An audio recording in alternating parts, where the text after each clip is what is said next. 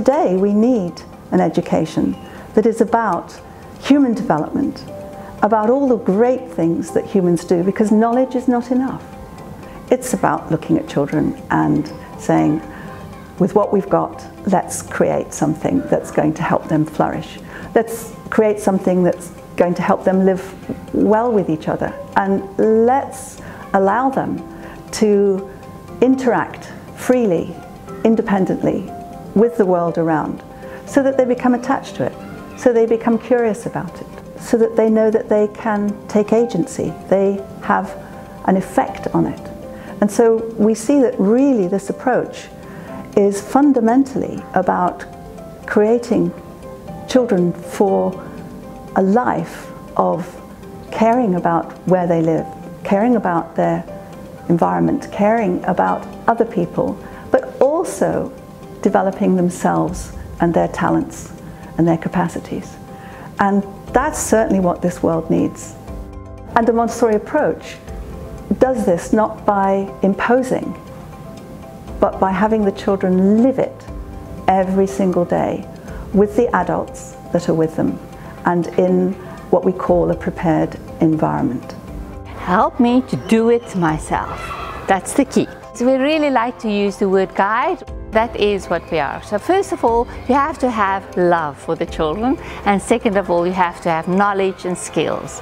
And how does it change? It adapts to the developmental needs of the children. When they're 6 years and older, then the lunches are being prepared by the children themselves, and they are being supported by a cook. It's not just learning to work together to make food, it's learning where food comes from, what's healthy food, and then of course the whole social thing around food, preparing food for children, for your colleagues, so important to experience what that is, and to sit at the table and to enjoy food together.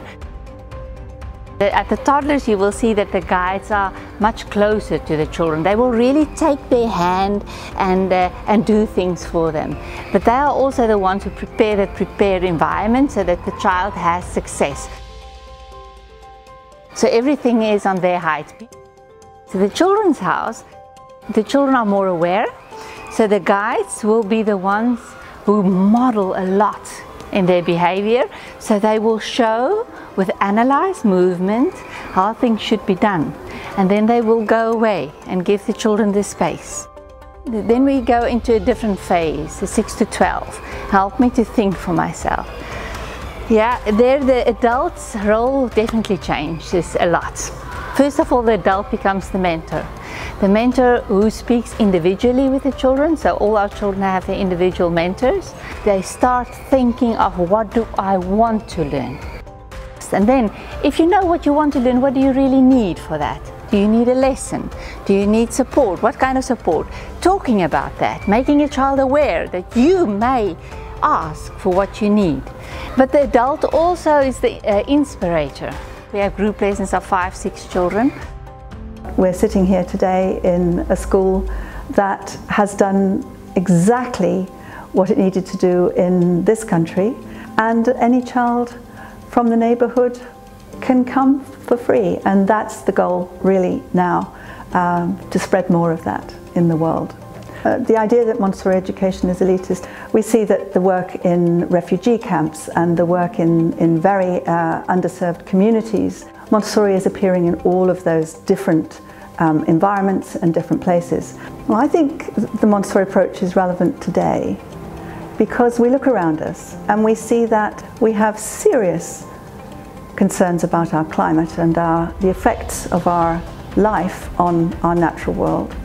We see that prejudice still exists, that people can still be judged for their belief systems or for the colour of their skin.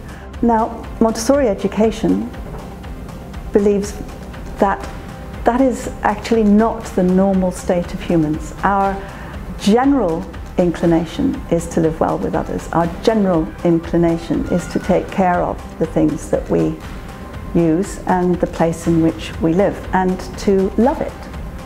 We have a very strong capacity to reach out and connect with others.